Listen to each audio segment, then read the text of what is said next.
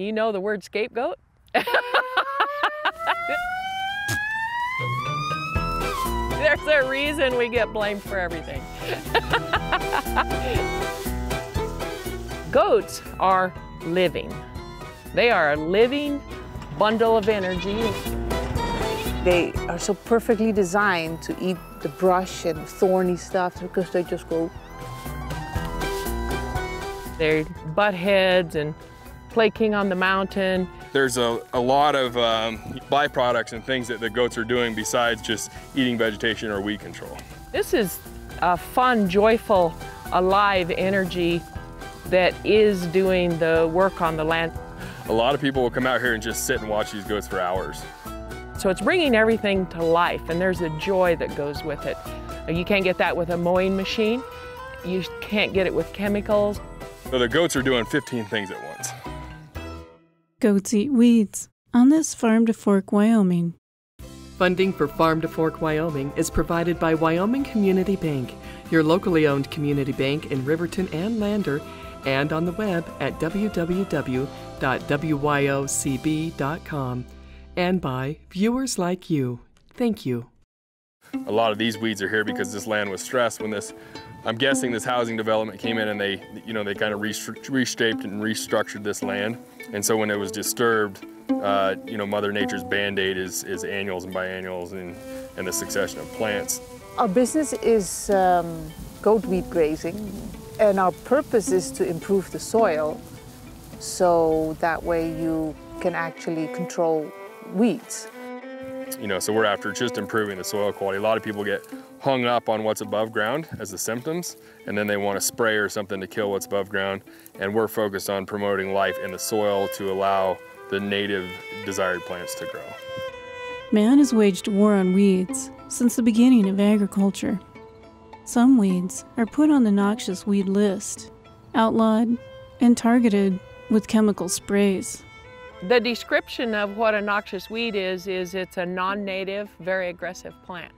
Leafy spurge, Russian knapweed, and kochia have made countless acres unpalatable to cattle, horses, and wildlife. Unfortunately, people have sprayed so many herbicides that kochia is resistant to about every chemical known to man.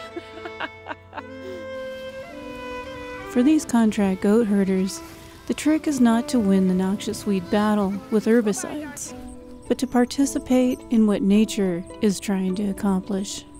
If you have good soil, you're going to have good grasses. It's pretty much impossible not to. Recognizing the importance of the animal-plant-soil connection, these goat herders work to convert weeds into something that feeds the soil life. The goats just happen to eat the weeds, but you manage the cows, the sheep, the deer, whatever you happen to be on there. I mean, that's required to have a good, healthy rangeland and soil is to actually graze it. So they bring in goats to eat the invasive plants the cattle, horses, and wildlife will not. So these are cashmere goats. They, evolution-wise, come from the top of the Himalaya mountains. But a lot of weeds come from Eurasia. So, they have a connection that cattle and horses don't have. These have the enzymes and bacteria that they can utilize all these insane plants that cattle and horses can't. So the goal is to augment nature's restoration process. When you have a disturbance to any ground, and it could be a natural disturbance, like right now the floods, hurricane, drought, fire that causes the ground to be bare, Mother Nature is going to rush in and protect that. She sees it as a wound, like I get a scab. That's to protect my surface and keep my boundary of my skin intact. And so Mother Nature does the same thing, and who does that are annual weeds. That's their job. So they rush in. So you have cheatgrass here, kochia, sunflowers, lamb's quarters, tumbleweeds, Russian thistle, halogeton, all of those annual weeds. That is their job in plant succession, is to rush in and cover that wound and protect the surface and hold your water in. Next, if you don't do anything, you're going to see biannual plants, weeds, which would be all of the thistles except Canada thistle. Common mullein, hound's tongue, dyer's woad. Takes 2 years for it to make a seed and get that root going down so it's starting to build soil structure and bring other things up. So that's the biennial. You have bare ground, annual, biennial, then you start to see perennials. Often you'll see the perennial weeds first, leafy spurge, Russian knapweed, bindweed, Dalmatian toadflax, all of those that are a big problem, Canada thistle. You'll see those, and then you see grass, and this is like doing nothing, so in a dry environment like Wyoming, this could be 400 years for this to progress. But it's the natural progression. And then you see brush, and then you see trees.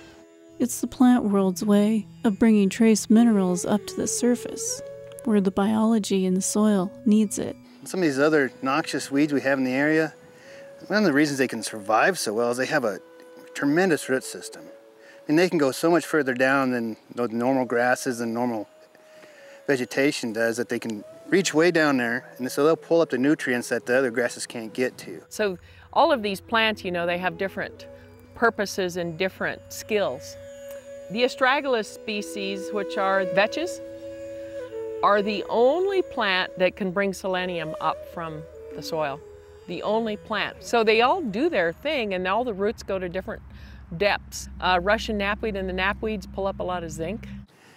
So by either trampling them on the ground or on the surface, and then trampling them and putting that nutrients back into the topsoil, or by an animal eating that vegetation, you know, as the whole nutrient cycle starts over with nutrients that nobody else is able to get to.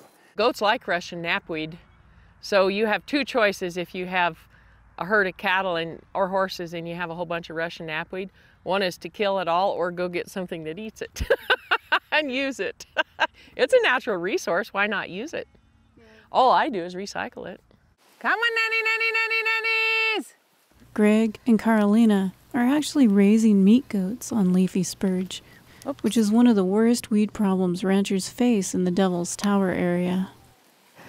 If there is spurge, they will eat the spurge before the thistle. Totally addicted to it, and it doesn't take them long. You don't have to teach them to eat leafy spurge.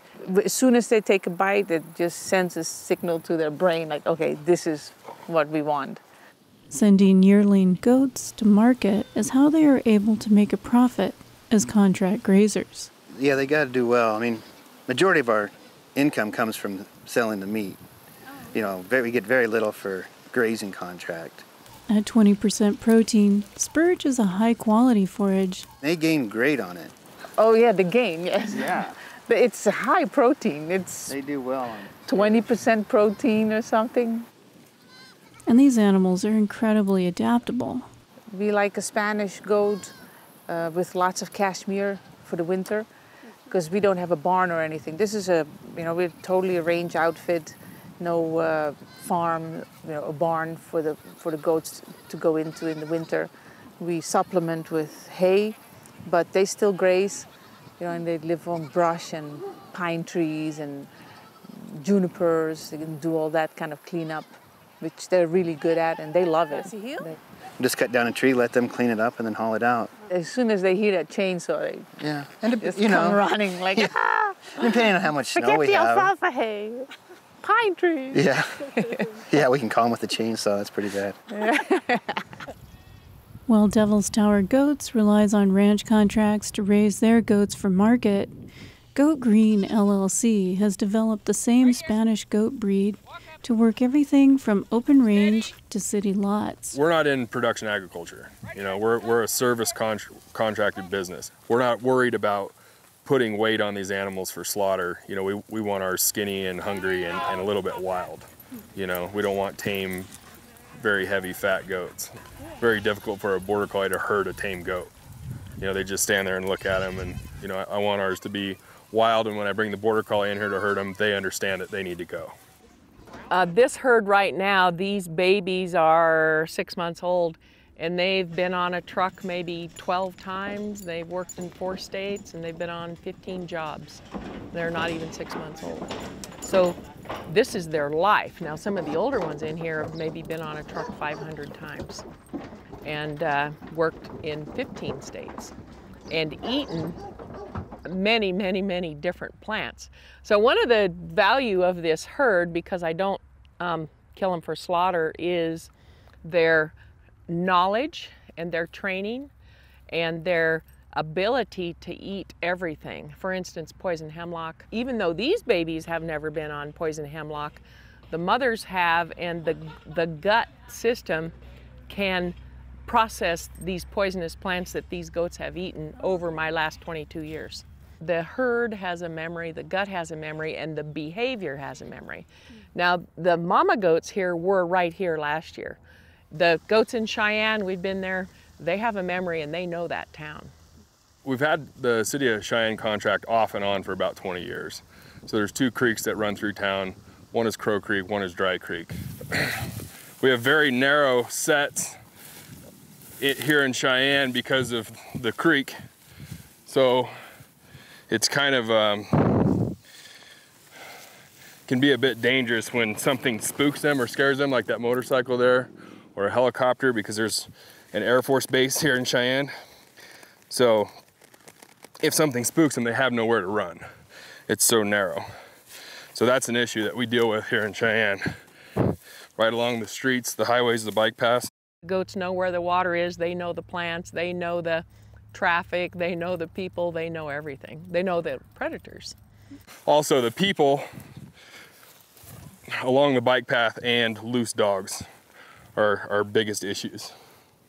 So once the goats are trained, they are very, very valuable to be alive and have that memory. They're doing weed control, fire fuel mitigation, flood mitigation, bank stabilization.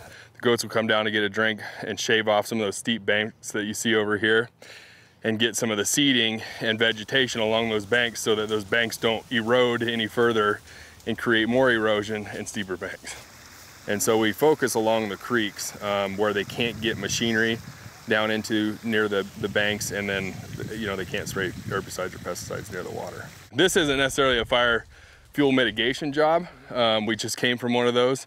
And so everything is time management with the goats. They're just a grazing tool in order to help the land, whatever you're trying to do. So the previous contract with the fire fuel mitigation, we're reducing all that vegetation below. They'll jump up and eat, so it's about 8 feet and below. So we reduce all that vegetation down there, which is how the fire travels.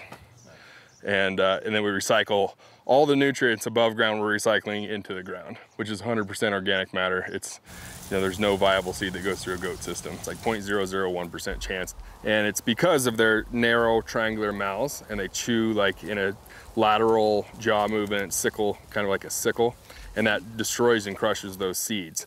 And so then when it passes through, and their ruminants, when it passes through their system, you're left with a small pellet that is completely, ground up, chewed up, and there's no viable seed in there.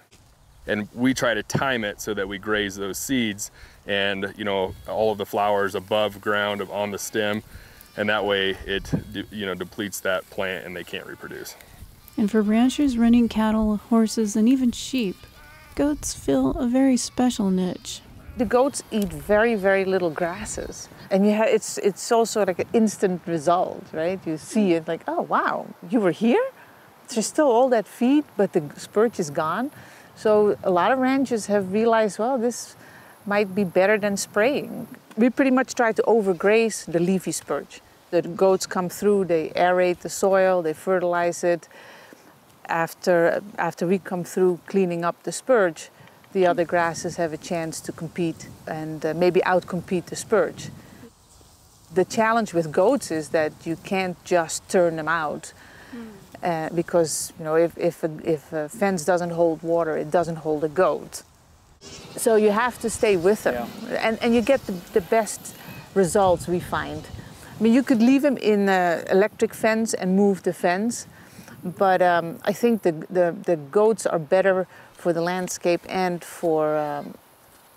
and it's better for them to move. They love to walk. They cover miles. They love to climb. They go to places up in the rimrock where there is spurge where nobody else would go.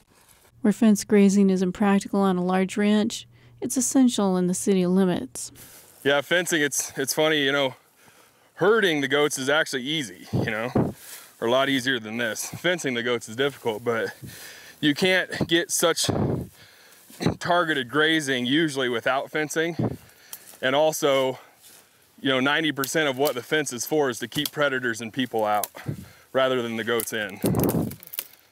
And predators are always an issue. Mountain lions. Well, yeah, we have most problems with mountain lions. But the coyotes are The coyotes, bobcats, foxes when the kids are young. And of course the birds. We do have some golden eagles and bald eagles in the area, especially more in the spring. The predator challenge is a little different in the city. See, so this is one of the risk mitigation here is kids riding by yelling, throwing firecrackers and stuff in at the goats, and that'll spook them out, push over the fence, and they run out on the road, and this is the problem working in the city right there. And off-leash dogs is the biggest problem. Guardian dogs can be a liability in a city setting, but they're indispensable out on the ranch. So we use two different dogs. We have the herding dog that helps us herd, and we have the guardian dogs, and they don't herd, but they protect the herd, and that's mostly instinctive. I mean, it's pretty amazing that these dogs are with the herd 24/7 and really protect them and not kill them. You know? So when they see a vulture or anything, they know the distinction, and they know that that's a threat. While if a duck flies over, they don't even look up. And it's the same with snakes. When they see a snake, they know it's a threat. And of course, you know, mountain lions and everything else, coyotes, they know it's a threat. And they're very, very brave. They go out and they announce their presence with the barking, which helps keep the predators at bay most of the time. Under some circumstances, Donny also uses a guardian dog. And then occasionally we'll have an Akbosh is what we run as a herd protector. But neither operation succeeds without its herd dogs. The weeds are smarter than the good plants, if you're gonna look at it that judgmentally. And the only thing smarter than a weed is a goat, but the only thing smarter than a goat is a border collie. We use purebred border collies, and they're the key to the whole operation, is a good dog. You have to have a good dog in order to run a business like this. Goats are herd animals, so instinctively they stick together. Cattle, sheep, they'll kind of stray out, go off on their own. You know, I can use one dog per 1,000 head of goats. You know, me, one well-trained dog, and you know, usually 1,000, 1,500 head, that's enough to run them. You'd have a very difficult time doing that with cattle. I love working with the dogs, and the border collies are a magnificent animal that are so intelligent. It's a pleasure to work with them every day. But that's why I have all this. You know, I have these intelligent goats and then the dogs to do that, and really my only job is to feed the dogs and open the door, camper door, so they can go to work. Sign the contracts. So this orchestration of animals is the herder's way to work with nature. So it's a different paradigm. Chasing symptoms would have you go out trying to kill this thistle and that kochia and that every year. Well, look what happens. You go right back to bare ground. Well, now succession has to start all over again. When you use chemical herbicide, you're coming in to try and kill something. And the first thing you do is kill the fungi in the soil. And to have a healthy grassland, you must have fungi-bacteria ratio of 1:1 in the soil. When you spray, you kill the fungi, it goes heavy load bacteria, which is a weed problem. Look at the kochia here. That's overloaded bacteria in the soil, and people can't see that. This approach where you say, well, it's here, let's find a balance and make sure that everything gets a chance to be there. Today, most land managers integrate mowing and herbicides for weed control, but grazing goats is becoming more and more common. We've been working towards restoring lands for 20 years now in an urban setting with the city of Fort Collins. What we've seen is that it's difficult in smaller landscapes to really replicate the impacts and the grazing and the ecological processes that historically happened. And so while we approach restoration with reseeding and mowing and all the real classical integrated pest management type approaches, The one that's hard to really replicate is the grazing. Also, irrigating up above the banks, there's split-hooved lightweight animals. So they till the soil as opposed to compact it. And that allows a lot of the moisture and nutrients and fertilization, for these native species and plants to grow. There is no machine or chemical that can replicate what animals do so elegantly.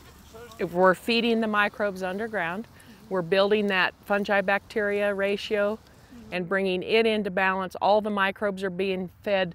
This is getting broken down and turned back to carbon and nitrogen and sulfur and put back down. See, when it's standing up like this does the soil no good. It has to be soil contact and trampled in. So the hoof action of the goats is a very big deal. So they recycle everything right in place. In this dry climate, unless there's something breaking down all that plant material, it is just deposited on the surface. And over time, it doesn't break down quickly. And so we don't get the sun exposure on the soil. And so that limits forage production and the diversity of grass production that we'd like to see. That's what I do with these goats, is hurry up and eat all of these weeds, recycle them in the gut, and then put them right back on the ground as pure organic fertilizer, and there's some right there. And that is a perfect organic bunch of nutrients. So if you could, with your perfectly calibrated eyes, see that recycled, whatever they're eating behind us, you would see carbon, nitrogen, sulfur, boron, magnesium, calcium. You would see those nutrients. So those are nutrients put right back in. We can, in some areas, bring cattle in, as we do at Soapstone and Bobcat Ridge. But in these real small urban areas, we're much more limited in the types of animals that we can use to graze. And it's great to have someone like Lonnie that we can reach out to and have her come in and provide the service. The eventual goal is to bring about a self-sustaining plant system. And every landowner is different on what they want. In a restoration project like the Cattail Chorus Natural Area in Fort Collins, a grassy meadow might be the goal, in which case seeding grassland companion plants is sometimes needed. We don't have any legumes in here. Legumes are broadleafs that fix nitrogen in the soil, and grasses take a lot of nitrogen. So let's get some broadleaf plants in here who are fixing the nitrogen, and then we feed the soil such that the microbes are working underneath to help them fix more nitrogen. And we start building a living system with all these plants who are all doing their jobs. I always call the biennial thistles the prep chefs. They're the prep chefs. Why would you kill the prep chef? He scrubs the vegetables and cuts them and goes home. Well, the bare ground where you have that disturbance, it must heal, like your scab. It must heal and have the nutrition before it can move forward. You can't just plant grass there. Though goats might improve conditions for grass production, they can still be a tough sell in cattle country. They definitely have a stigma, it seems, especially with cattle ranchers. And we're cattle ranchers by background. So when we were kids and everything, everyone says, oh, there's no goats allowed on the property or whatever. And the stigma usually comes from, goats locked up in a yard that jump on cars and eat paint and things like that, So yeah, they have that stigma with the goats. But that's just like anything. It's just like a border collie that's not given its purpose or allowed to do what it's intended to do. Children are the same way. You channel their energy and what they do to some sort of positive action, and then they're okay. You're the head Danny. You tell them what a goat's like. Goats, they are curious. They're very social. You can train them for anything. They just cover a lot of ground. They will cover a lot more ground than sheep or especially the cows. I used to be able to set down a bunch of cows, their bulls, and put them in an area and go back, check on them 5 days and know exactly the area they'd be in. If you do that with goats, you're liable to get a call from the Canadian Mounties. It's what we do as a company is all we do is manage these goats and let them do what they need to do and what they do naturally, and we'll just manage them. It's a matter of stewardship. It's undoing the wrongs that have been done in the last 100 to 500 years of how this land has been used. Overgrazing by cattle and horses, you get all these problems because horses and cattle don't eat them. And it's been overgrazed and now cut up by ranchettes and subdividing and roads and fence lines, permanent fence lines are so terrible of destroying the flow of energy on the land and the flow of the livestock, the flow of the wildlife, the flow of everything. It disrupts that. I want to bring the exact opposite back. So I bring a big herd of goats. Cattle and horses are grazers and they eat all grass.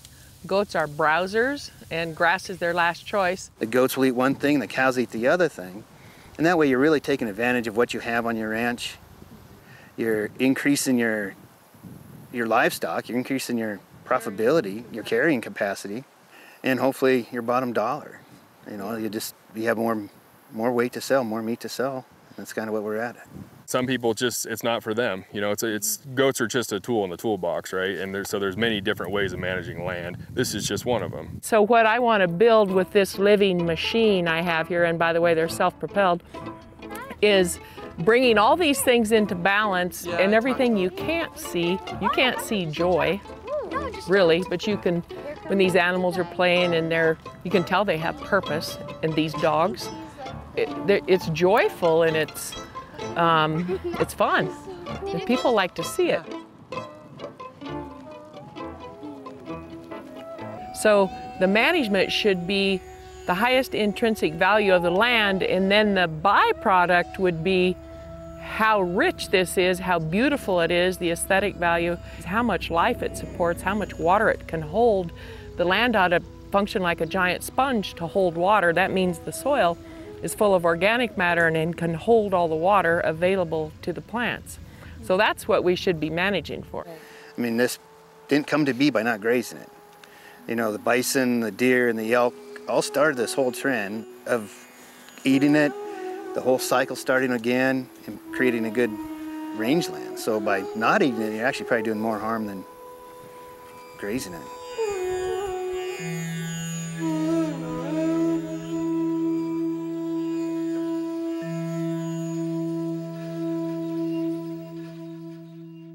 This program was produced by Wyoming PBS, which is solely responsible for its content.